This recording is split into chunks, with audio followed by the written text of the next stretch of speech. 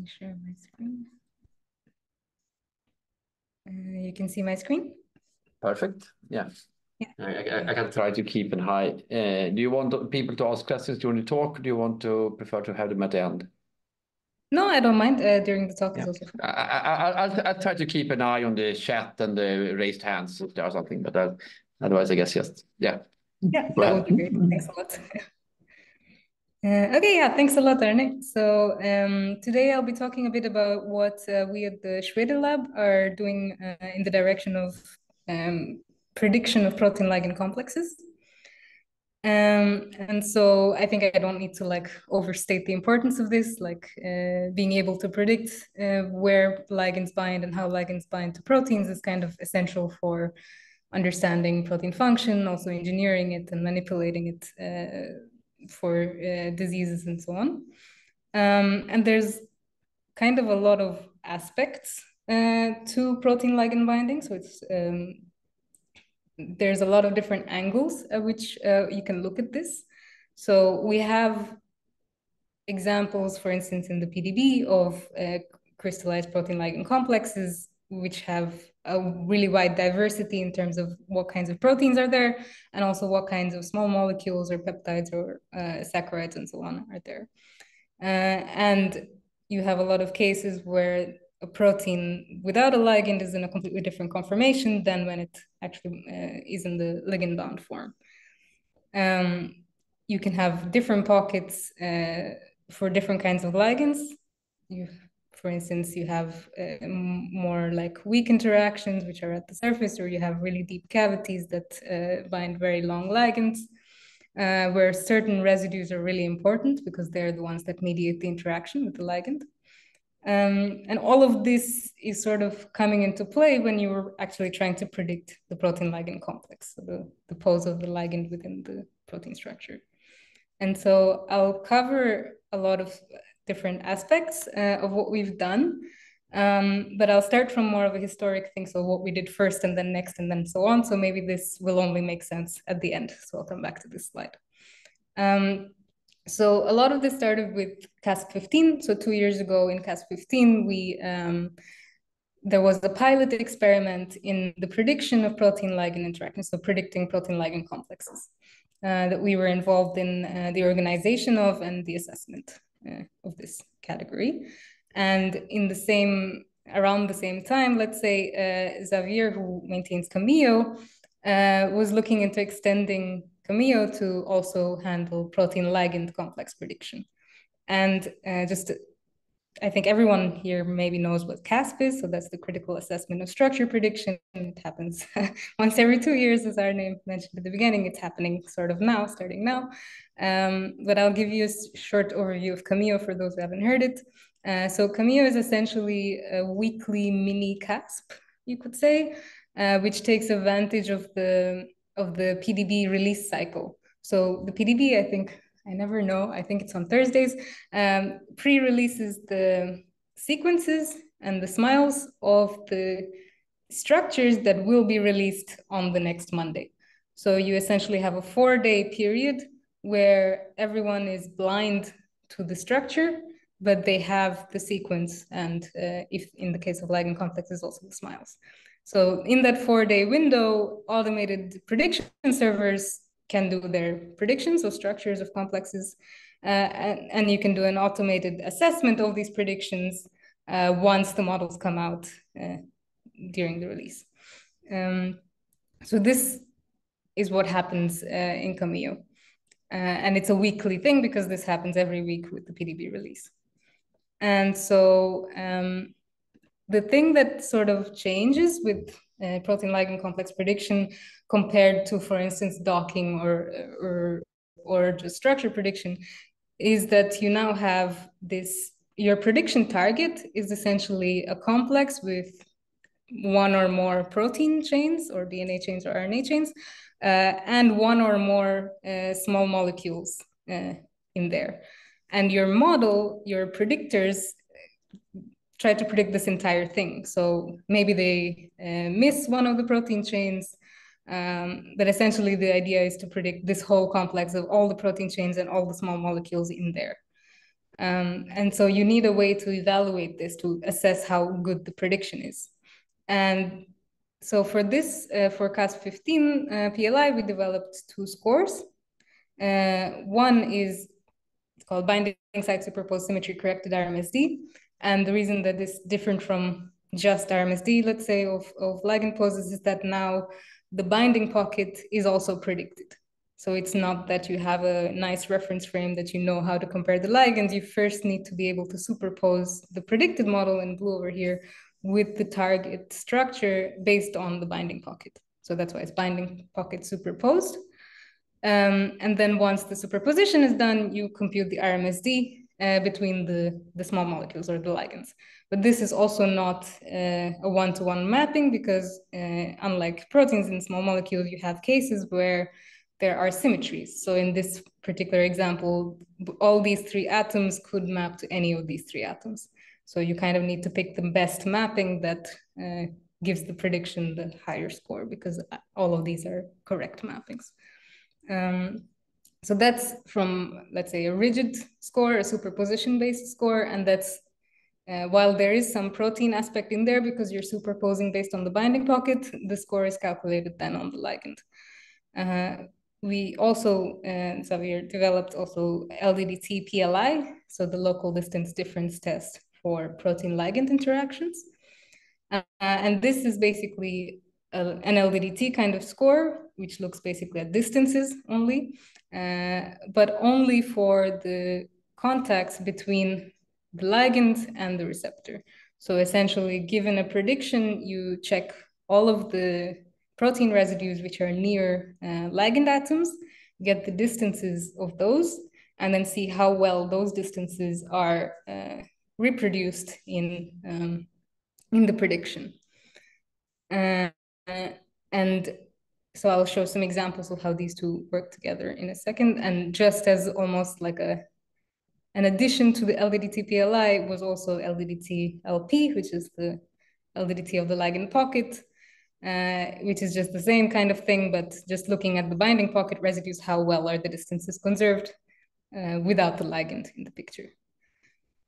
And so here are some examples of comparing these two, LDDT PLI and the RMSD.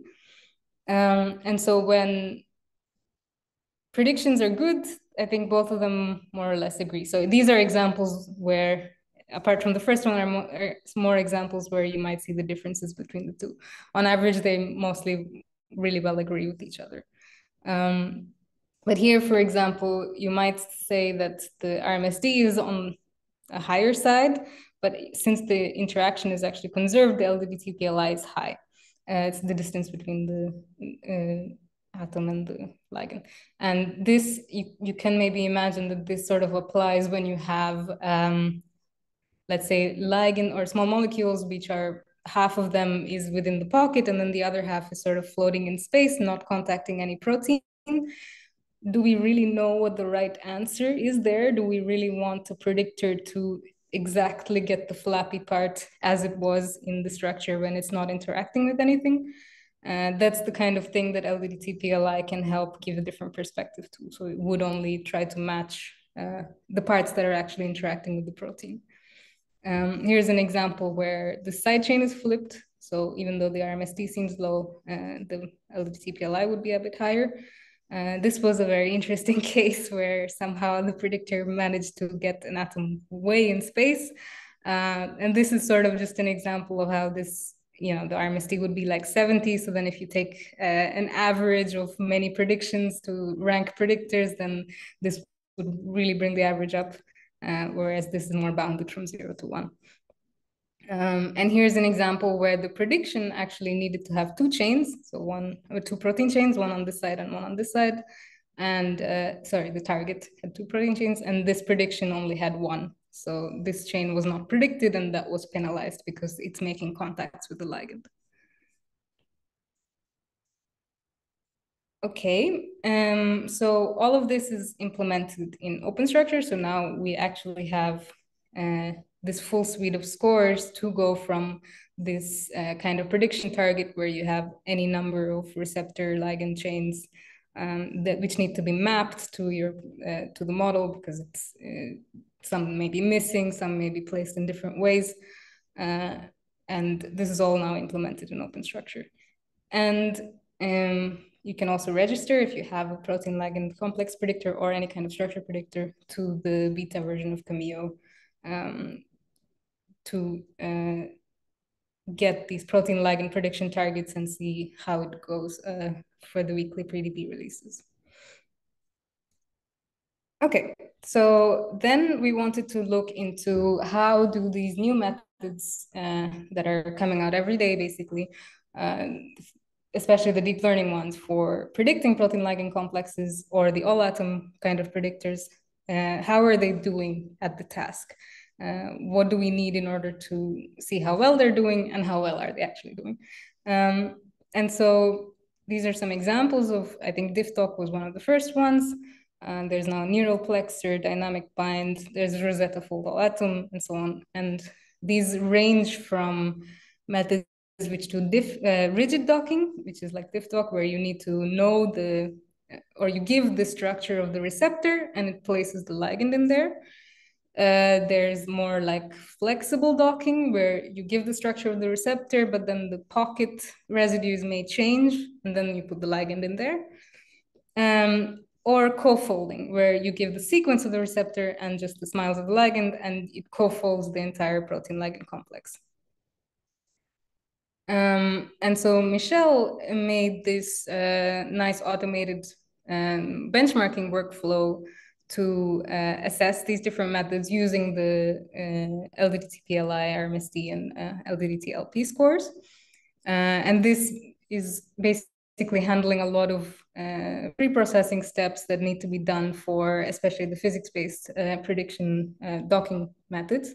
So preparing the ligand, making sure it has the right protonation state, preparing the receptor, making sure it has hydrogens added, predicting binding sites, because a lot of these methods take advantage of any kind of binding site information that you might have in advance. And then running a suite of tools, and then comparing those results to the targets based on the scores that we just discussed, and putting all this together to see where we are, basically. And so we ran an initial benchmark on a small set, and we had a couple of conclusions from that. So the first one is that the pocket prediction step seems to be really essential for the physics-based docking tools. So here what I show, okay, in the next these kinds of slides, what I'm showing is for 4 different tools. These 2 are physics-based. This one has a bit of deep learning in its scoring function, and this one is purely deep learning method. And I show the LDT-PLI distribution across a test set. In this case, this would be blind docking, so where you have no idea where the pocket is and you don't tell the predictor where the pocket is, versus if you predict at first where the pocket is just based on the receptor and give that information to the predictor. And so you see that when you give the pocket information, the physics-based methods all do way better than if you don't. And in this case, DiffTalk, there was no option to give pocket information. And you see that it already does quite well on this set, let's say, without giving the pocket. But I'll come back to on this set, of course. One thing that we also noticed is that predicting the pocket, given the protein, was not a very difficult task on its own. For all of the cases that we tested, the correct pocket where the ligand was in the top 3 of the predicted pockets in more than 90% of the cases. And this doesn't mean that it's like a solved problem, but it does mean that this kind of information could be incorporated into deep learning methods to really first solve this slightly easier task before going to the placing the ligand task.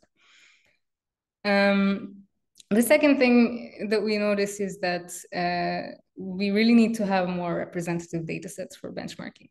So I think this is something that popped up quite often. I show you also a couple more papers that saw the same thing, is that deep learning methods currently for this task of protein ligand complex prediction are overfit to the training set that they've used, which is the PDB bind training set.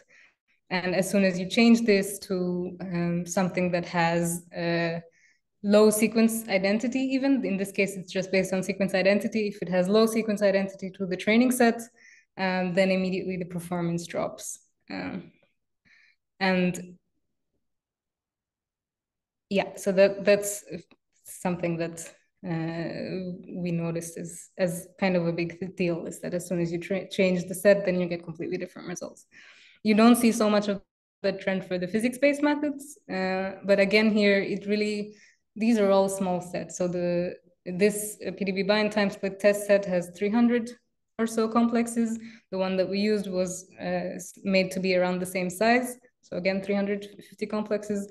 And what would, of course, be interesting for anyone who's using these methods in the field is to know how well would it work on something like my complex, my protein, or my ligand of interest. And so, as I said, this was something that was noticed before, is that the deep learning-based docking methods fail to generalize. And especially here, this is the new DiffDoc Plus, I think, paper, where they show that essentially a huge number of the pocket residues are identical to those in the training set as the test set. And then as soon as you change that, as soon as you make a split, then the generalization is absent, let's say. And this is something that we kind of also, it's not necessarily, let's say, it's something to keep in mind, right? That because what we noticed in CASP 15 in PLI is also that the template-based methods were the ones that performed well, not even the physics-based one. And this, again, for CASP 15 PLI as well, was because of the data that we had. Like the prediction targets were quite similar to stuff that has been crystallized before. Okay, and the third thing that we noticed is that AlphaFold models can't be used naively, let's say, for rigid docking. So this is again the tools, and then this is with the crystal structure already in the hollow conformation binding the ligand of interest, can we put the ligand back in? And this is the AlphaFold structure, if you use that as a starting point. And basically, the performance is completely tanked. And let's say the funny thing is that it's not even that you can say that the AlphaFold model is bad, because even if you just look at the LDDT of the ligand pocket, it's quite high. Like the pocket is even being modeled quite well. But especially for the physics-based docking methods, it's all about the protein-ligand interactions. So some examples. Oh yeah. So this is just to show that we were not the first or only ones to notice this. Like there were multiple cases where they show that you just can't use AlphaFold models as they are for rigid docking. I think this one was especially interesting because they show that even if you use homology modeling with not so great templates, it can perform better for rigid docking than using an AlphaFold model, even though the AlphaFold model seems more accurate. And a lot of that is really because of small changes. So if you have, here are the examples, there we go. So if you just have a side chain that is incorrectly placed in the pocket, then physics-based methods have no chance of putting the ligand there because now it doesn't fit there anymore. And so in a lot of these cases, actually, you see that overall, it may seem like a great structure, but the ligand can no longer be placed in a way that makes sense. So we really need to take conformation into account. Could I ask you one thing? I know that people used to generate ensembles of the protein structures and then doctored all the samples. So would that help? Or are they all bad? It's like if you generate 500 structures with Yeah. Yeah, I see what you mean. So we actually looked into that as well. And it really depends. Like in some cases you can make ensembles with quite different binding pocket, like changes in the binding pocket, but it does seem like the issue is, and also the reason from this paper, the reasoning, let's say, that we came up with, that why homology models can sometimes do better, is because AlphaFold was never really trained with ligands. So it doesn't know to leave that space empty, let's say.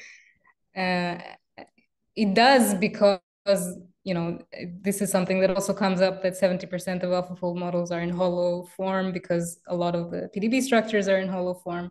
But it doesn't really translate to the actual sidechain orientations, because it's really dependent on the ligand. Can I ask a question while we're asking questions? Are these crystal structures, were they all APO, or were they ligand bound with the ligand removed? No, exactly. They were ligand bound with ligand removed. Okay. Exactly. Okay. Yeah. So in our benchmark, that was exactly the case, that these were already in the correct form, and you just need to put the ligand in, and then it does great. In some of these papers, though, it wasn't the case. It was also models from APO and so on, which still seem to sometimes do better than AlphaFold structures, because at least there is pocket there. I don't know of one which just looked at APO structures, though. Maybe it was more like crosstalked, yeah. And so, yeah, this isn't really AlphaFold's fault. It doesn't know that ligands are there. And so this is something that Petter from our group is working on, is to try and bring ligands into AlphaFold. It's a bit of a tangent, so I won't go into much detail, but essentially trying to make a generative model within the AlphaFold latent space and incorporate ligand information to then get ligand-specific confirmation of ligand-specific AlphaFold prediction. Okay, so based on those sort of three results from this first benchmark, and from CASP 15 PLI and other kinds of experiments that we did in the group, we came up with what do we actually need to continue with protein ligand complex prediction. And these were the three things. So we need a larger training set for the deep learning methods, a larger and more diverse training set for the deep learning methods. This is something that was also said in the recent dynamic bind paper, that you just need larger training sets. Because the current one, so the one that I showed the results on, that was only 17,000 complexes. We need representative test sets. This is both to assess the generalizability of these deep learning methods, but also for users or people who are using these methods to see how well do methods perform on their task of interest, so on their proteins and ligands of interest. And we need realistic prediction scenarios. It's highly unlikely to have a crystal structure of the bound conformation for your ligand and then need to do docking to put the ligand back into that.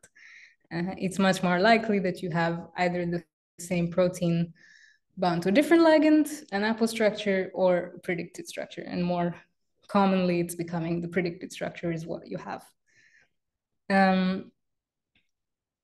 Okay, so we came up with this idea to collect this data set from the protein data bank, because in the end, so a lot of these deep learning methods have been using the PDB bind set, which is, as I said, it was a set of around 19,000 protein ligand complexes for which there were some measured binding affinities published. But for protein ligand complex prediction, you don't need the binding affinity. So there's no really reason to stick to this set. And the PDB has a lot of ligand complexes.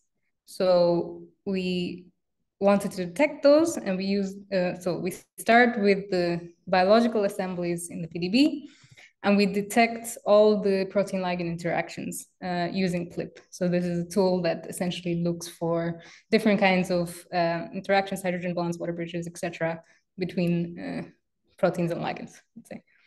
And so this was already a part of the Swiss model template library. So this is, you can already go here and see this for any PDB structure you want, where you can see what are the kinds of interactions that a ligand makes with the protein. Then we wanted to look at how good is the quality of this complex. So for this, we looked through the PDB validation reports.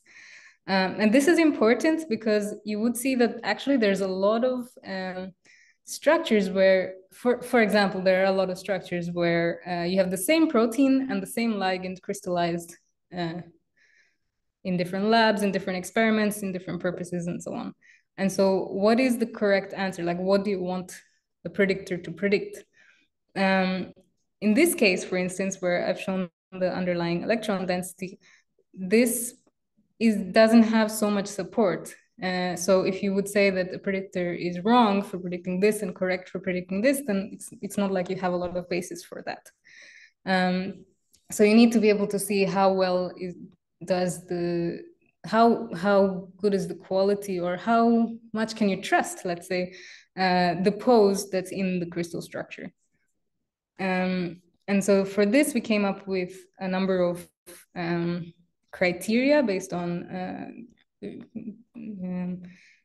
metrics that are calculated from the electron density and from the coordinates. So for the receptor, we look at the resolution and how well the residues are fitting the electron density. For the ligand, we look at the RCC, and also we look at the RCC of the residues in the pocket, so the residues in the binding pocket. And we came up with some thresholds that basically gives us a balance between not throwing away too much and still having some high quality structures in there. Okay, so with these two, we have the pipeline now to essentially for any bio unit in the PDB, you identify and annotate all the protein ligand interactions. And just to show you how it looks in the most, let's say, simple case, it would be that you have a receptor, a protein, a ligand, and they're interacting by some residues, which we can call the pocket. But of course, that's not the only kinds of cases that are in there. You have sometimes two chains interacting with the same ligand. This would be a single pocket or system. You can also have in the same bio unit two different ligand pockets. So this would be seen as a separate system than this. Or you can have cases where two ligands are interacting or in the same pocket. So maybe like a cofactor or something like that. So this would again be seen as a single system. And so yeah, multi-ligand and multi-receptor systems are also identified. And I put ligands here in quotes because we don't stick to just small molecules. You can also have peptides, oligosaccharides, oligonucleotides. And this allows us to also get a lot more information on these kinds of binding into the data set. This is something that's actually becoming quite nicely used in some of the recent papers, for instance, in Rosetta Foldal Latum and the new DiffDoc, where they basically take just parts of a protein that are binding to another protein and see that as kind of a ligand-like interaction. And when you do all this, you actually end up with quite a lot of pockets across the PDB, so more than 1 million. And if you remove crystallization artifacts and just systems which only have ions, you still end up with around 500,000 protein ligand interactions from the PDB as of, I think, April 1st. So here's kind of, again, what it looks like. So a system, as I was saying, it's all the ligands within 4 angstrom of each other and any receptor chain which interacts with those ligands. And if you look at the distribution of the kinds of molecules in these systems, you still have quite a lot of them, which are, let's say, drug-like, like they pass the Lipinski rules and some thresholds. You have quite a lot of cofactors, and you have also fragments, which are which are not so useful in the benchmarking context, but they could be quite useful for training deep learning methods. And in most cases, there's a single ligand and a single protein chain, but then we also have a number of multi-protein chain, multi-ligand complexes. And we basically have quite a lot of annotations added to these systems. So what kinds of domains are the receptors from Cath, ECOD, and so on. Properties of the ligands, what are the binding pocket residues, what are the interactions, all the validation criteria that I mentioned from the PDB validation reports for the X-ray systems, of course. These are not for the cryo-EM and NMR systems. And ways to get the files, so the CIF, PDB, and SDF files of the systems, and prepare them for the physics-based docking methods or for fixing missing residues and hydrogenating the systems. And now I'll talk a little bit about these two parts, which is that now that we have this huge set, a lot of it is probably redundant, but how do we actually see what is the diversity of this set? And how do we link it to different conformations of the same protein? So APO or predicted structures that we were discussing before. So that comes to the next point of clustering or let's say, calculating similarity for protein ligand systems. And this we do with a structural alignment of the protein chains, followed by, at first, calculating the similarity of aligning pockets. So given the alignment of the chains, we see are the pockets in both chains aligned. So this would mean that both of these proteins have a pocket in the same location.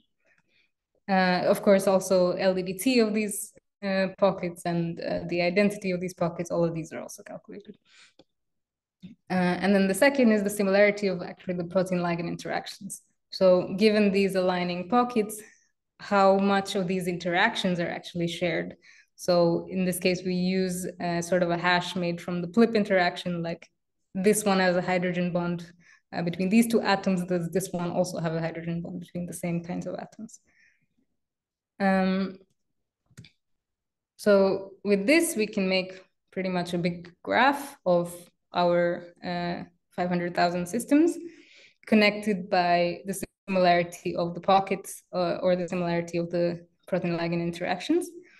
And we use graph clustering methods to look at to assess the diversity of this huge set. So essentially, if everything is in the same component, that means that there's some way to go from this system to this other system through a different pocket. And we can use community clustering to basically select a diverse representatives across all of these systems. And especially for the case of benchmarking, then we would select the representatives which have, for instance, the highest quality, have drug-like molecules, and so on. So here are some examples of what the clustering methods allow us to do is to distinguish different kinds of binding modes, let's say. So here's an example where it's exactly the same protein. The pocket is in the same location, but the binding mode of the ligand is different. So I would be really interested to see if a method has been trained on this, can it actually predict this binding mode of a different ligand? Here's another example where it's the same protein, the same interactions, but the ligands themselves, if you look at just their 2D, like Tanimoto kind of similarity, would seem very different, but they make really similar interactions to the protein. Also, what this allows us to do, the similarity methods, the pocket and PLI similarity methods, is to link to other systems. So for instance, for cross-docking, to get another system which has a similar pocket to use for docking of a different ligand, to see how different is the APO structure in terms of the pocket, and how different are predicted models. And since we have the similarity method, we can split the entire data set into train and test in a way that you don't have this leakage of information between train and test, so that we would actually be able to assess the generalizability of trained methods. And in the context of Cameo and CASP, for instance, every time there's a new PDB released, we can check it against our full set and see, is it novel in terms of the protein? Is it novel in terms of the pocket? Is it novel in terms of the interactions being made?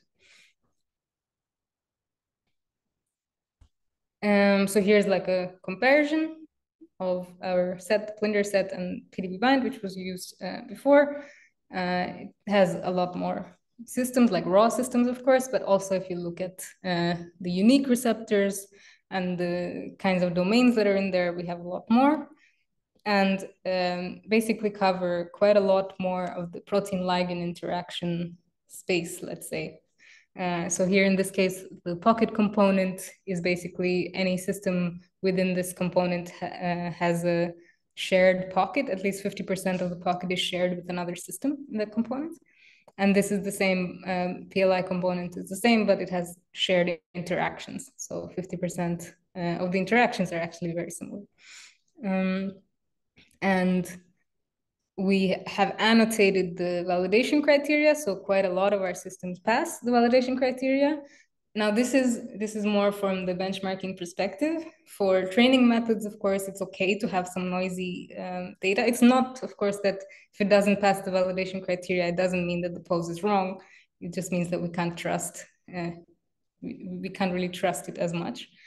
And so all of this is annotated, and we can easily select high quality cases to where the ground truth is reliable for doing the benchmarking, and still use quite a lot of data for training. And apart from this, we calculate different similarities from different perspectives. We link to APO structures, APO chains, and predicted structures. Here, the APO chains are basically labeled as part of the same process. So as we go through the entire PDB detecting systems, we can then label all the chains which are not part of a system as APO. And this is all automated to run on the weekly PDB release. So that you can actually see all the systems that are coming out every time. You can assess their difficulty or their novelty compared to the previous set. And in collaboration with Vant AI, we're making this into something that's like has a lot of loaders and utility functions and sort of a library for deep learning practitioners to use and to easily train their methods, get nice train val test splits, evaluate it, and see how their method is doing and where it needs to improve. So coming back to the title, so are we there yet? Here's how we're answering that question, let's say.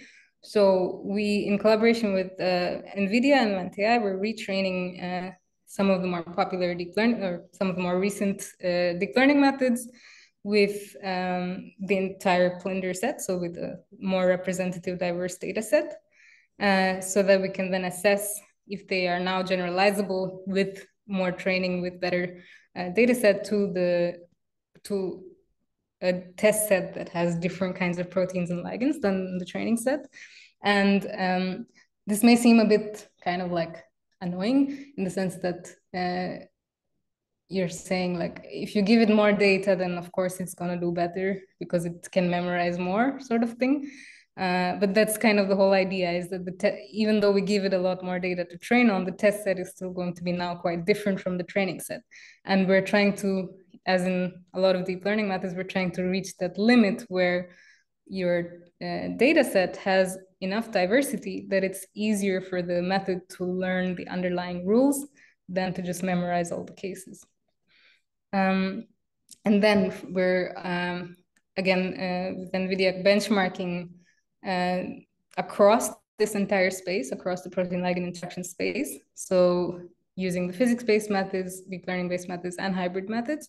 So a lot of this is based on Unidoc, which is like a really efficient version of VNAS, MINA, those kinds of scoring functions, which can actually score hundreds of thousands of systems. So we can see how well do methods perform for different kinds of proteins and ligands, which would be really useful for people using these methods.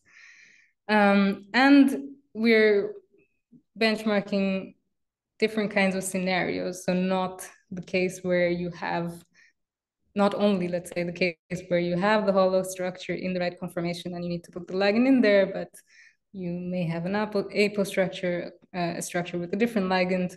You may or may not have information about the pocket. In the case of lead optimization, for example, you may have a very similar ligand, which now needs to change a little bit. So all of these different scenarios will be benchmarked in different ways. Using the metrics that we developed also for CASP 15 and some of the newer ones, such as reference-free metrics like in pose clusters. Okay, so I talked about a bunch of different stuff, but I think now most of the picture is complete. So we looked into protein ligand interaction space. What is it exactly? And that's all now defined by this workflow that identifies all the protein ligand interactions in the PDB. We figured out how to calculate similarity within this space, so based on the pocket and based on the protein ligand interactions. We looked at the, let's say, the trustworthiness of the ground truth. How much can you trust the pose, or how much can you score a method or evaluate a prediction based on this pose? We select basically representatives across this space using these different things. So using the similarity to define what a representative is, and using quality to try and pick the best quality representatives from across the space. We link to different apo and predicted structures, and we're also looking into how to generate the kinds of conformations that are relevant for a ligand of interest. And we can evaluate predictions from perspectives of, from this perspective of joint protein ligand complex prediction, where you want the interactions between the protein and ligand to be maintained. CASP 16, it's gonna be quite interesting. It's the PLI part of CASP 16. So the assessor Mike Gilson. And so the thing with CASP 15 is, since it was a pilot experiment, most of the complexes that were prediction targets were sort of, they were submitted for the structure prediction category. So they had interesting proteins, and they just happened to have ligands as well. So it was more like incidental complexes that had ligands or ions, these kinds of things. For CASP 16, we're shifting it towards more targets relevant to drug discovery. So where we have targets and actually a series of targets, and there's also an additional task of predicting a correlative binding affinity. So really interesting stuff. So if you have a protein ligand complex predictor, would be great to participate. Yeah, that's from my side, and these are pretty much everyone involved. So the Shweta group, my little subgroup, the Picky Binders, and we're collaborating with Vant AI and with NVIDIA to make this into a usable resource for training deep learning methods and evaluating across all of protein ligand interaction space. Thank you. Thank you. I mean, you kept us a bit on hold. So do you have any results yet of this retraining? Does it help? Yeah, so I think NVIDIA has now retrained like the biggest version of DiffDoc so far, or something like this, and it's going well. I can tell you that. I don't know. I can't tell you yet exactly how well, but losses are going down. So, but the results in Cameo already, or the not yet. No. Not yet. There, so this still is like ongoing. Yeah. But near the end. So we plan, I think, end of April, quite soon near the end of April, to have everything ready for showing some initial results, seeing how well things are going. Yeah. Do you retrain Rosetta fold all atoms also, or? That's also in the list, yeah. The list, because that's quite much heavier to retrain, I would imagine, than other methods. Yeah. So I'm not doing the retraining. That's handled by people with a lot of computational resources, so the Vant AI and NVIDIA, but that's also on the list. And also, yeah, I think I had a small, and also Gnina, that would also be really interesting to retrain, I think, the scoring function in. Okay. There was a question in chat, but I can talk that one. For me, the whole docking seems completely like I don't know why people still do that. Is it any reason to do it? Because I'm sure we can make something that basically is 99% accurate quite fast. It's like it's why are people physics-based docking, you mean? Yeah, well, for whatever method you do, it's like you have a pre-configured, you got to match two things together. It's lock and key. And it's perfect because it's already there. Only if you have the lock in the right way, right? That's okay. The ligand is still flexible. Okay, I guess the ligand is flexible, the protein is flexible. A lot of it depends on really that's another thing, like what we saw with the AlphaFold structures, right? Like the structure is so close to being correct. Yeah. And yet it can't fit the ligand in there because it's really few residues that are actually making the interactions. Yeah, but then it wouldn't work for an apo structure either, probably. No. So basically, I think the whole docking seems to me, rigid docking. Yeah, I agree that rigid docking seems, is not super realistic. But even if you use that for training, it's a bit of if you take GPCR, you have things that the hole is like deep down, but barred between many loops. It's like you could have a peptide in there. It's like you need to change a lot of things. Yeah.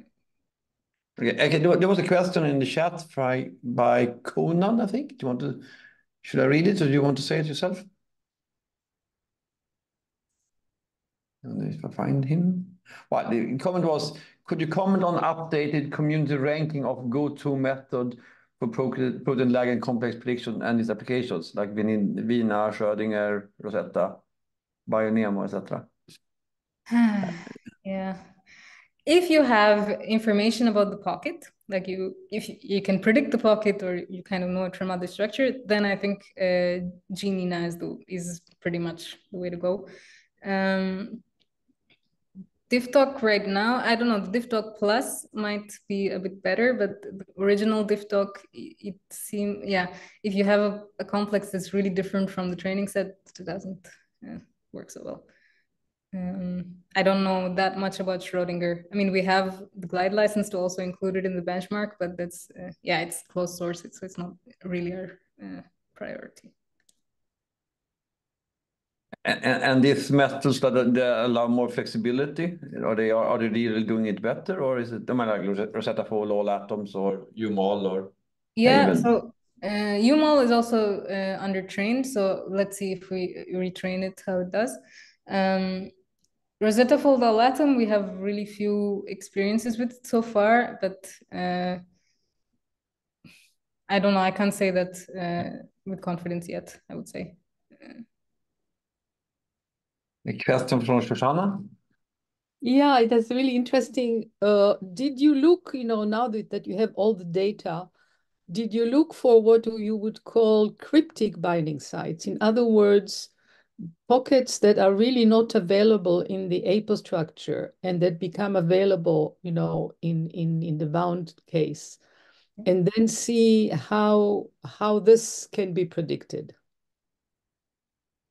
So we do annotate this. So we annotate let's say the LDDT difference of the pocket in the APO structure compared to the pocket in the hollow structure. So we have a lot of examples like this where it's a huge change, like either there's a huge domain shift or like the pocket suddenly becomes open.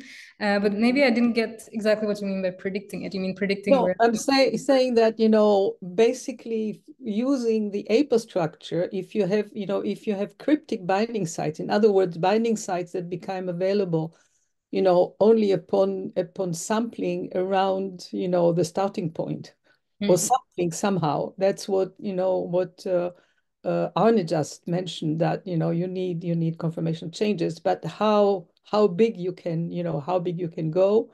And if you have some data on these cryptic pockets, which there is some data, there are some databases that developed, but in your data set, it will be really nice to see if you would use the APO structure, and can you predict something that would look like the bound case? Yeah, for sure. That would be a really interesting task to highlight, right? So because we do have some co-folding methods in in our set. So of course, for the rigid body docking methods, they would just fail. Yeah.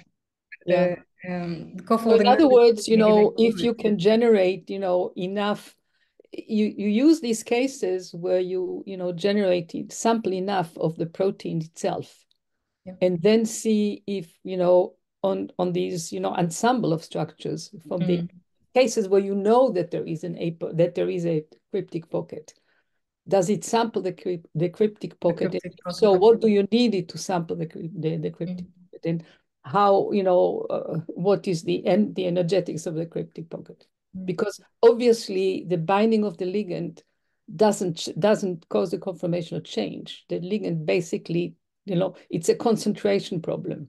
So if the concentration of the pocket, open pocket, you know, the cryptic but open pocket, if the concentration is even small enough, but the ligand concentration is high, it will catch it. So it would be really interesting to look into this at some point, because I think it's, you know, drug companies really are looking for these binding, you know, cryptic binding sites.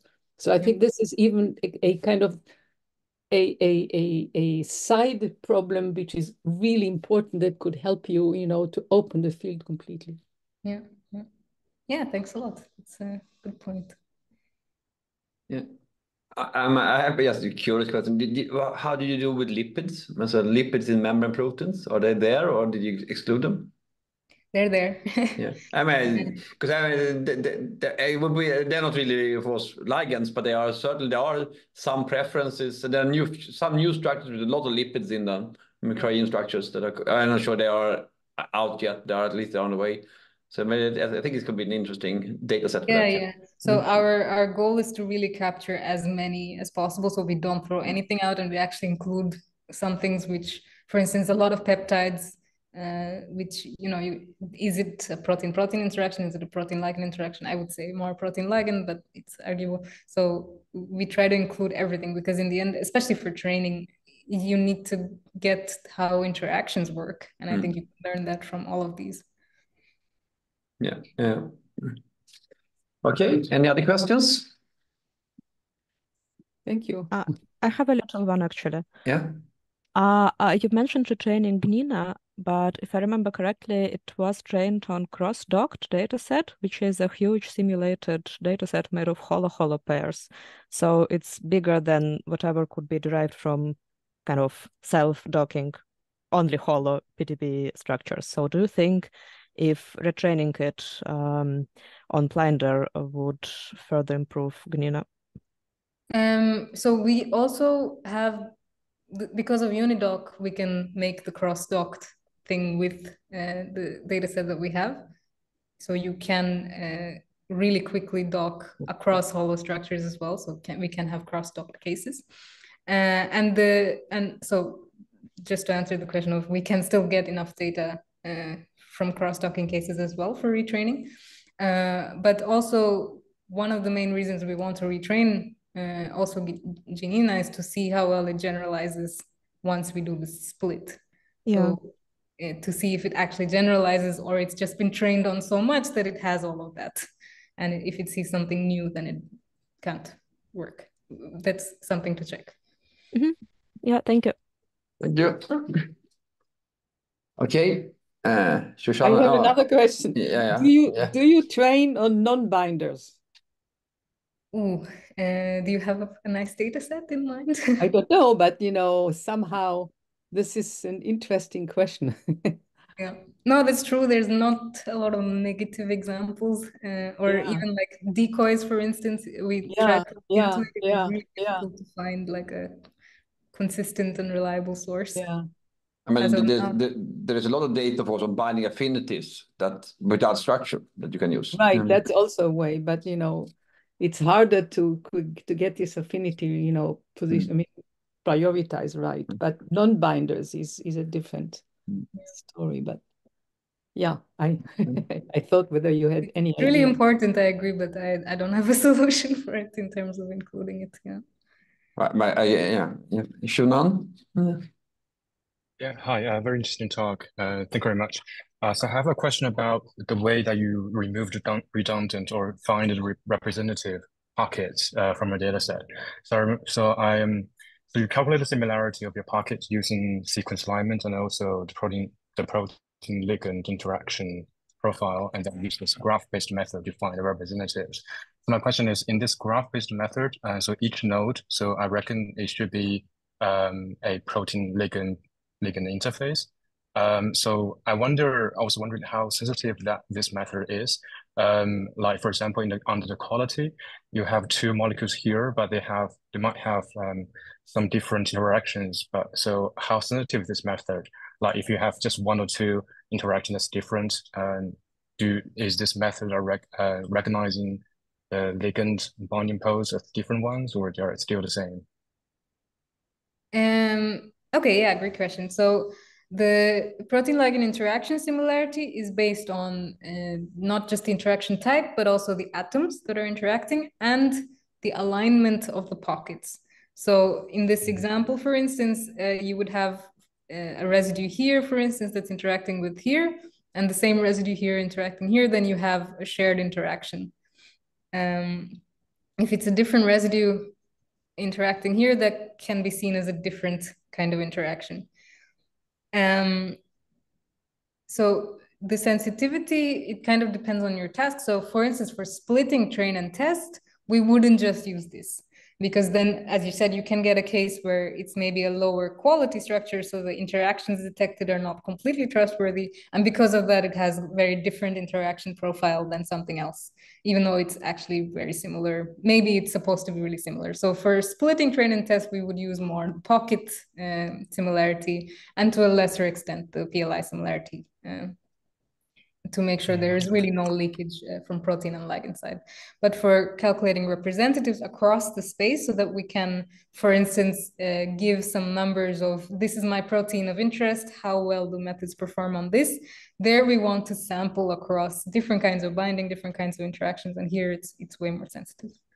I don't know if that answered completely the question. Yeah, that's very good. Thank you. Can I stick the last one? When you retrain when you do the training of models, do you normalize somehow the information that you get from the training set, kind of from clusters of many similar protein ligand interactions? For example, I don't know if you have many similar kinases or if you have many ATP binding pockets, do you kind of normalize by that frequency? So this, I think it's gonna come as a matter of testing the training that's currently ongoing, because in some cases redundancy is okay. You can still learn a lot from it, especially for the deep learning methods. If it's redundant but slightly noisy, you still have a lot of learning there. But what we do is we annotate it. So we for each system we annotate the protein ligand interaction component and the pocket component and so on. So it's very easy to get statistics of how many of this kind of mode is there in the training set, to be able to normalize it, if that would help. Thank you.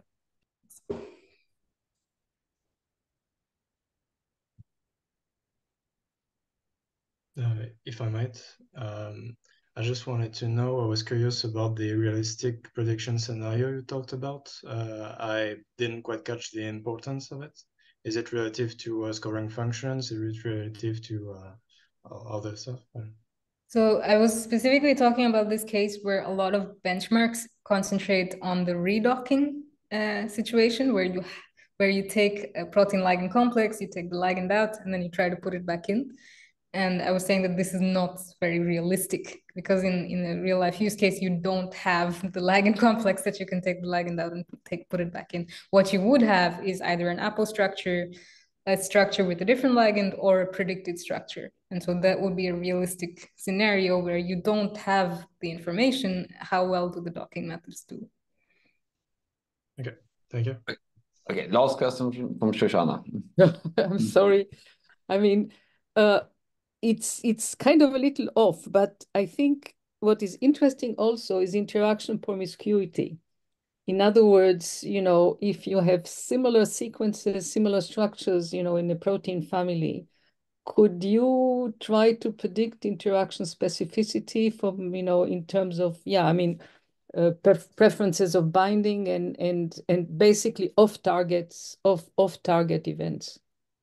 Yeah, I think this is a really important direction, and this is something I'm actually really interested in, because I looked at some of the examples and it was really cool that I could see exactly the same ligand in. Yeah. So this is a really interesting question, and very, very important ones. For example, you have many ligands that bind kinases, different kinases, and is also important in cancer. So you have you have paralogs of these kinases, and if you target too many of them, you get terrible side effects. Yeah, exactly. So it would be really a great way, of trying to at least see whether you can rank the ligands according to that. Yeah. So from this perspective, I'm kind of envisioning for each ligand to also have, these are the kinds of modes that it binds in. Yes, great. Okay, so let's hope you have something to report soon. Yeah. Great, thank you very much. Yeah, we're looking forward for the paper when it comes out to see what's used. Okay. Yeah. Okay. Thank you very much. And a reminder, in 1 month, more or less, we have a talk by Kirsten Lindorf Larsen about disordered proteins. So quite different. Okay. Quite see different, you. yes. Okay. Bye-bye. Bye-bye. Thanks a lot. Thank Thanks, you. Nina. Excellent talk. Thank you. Thank you very much.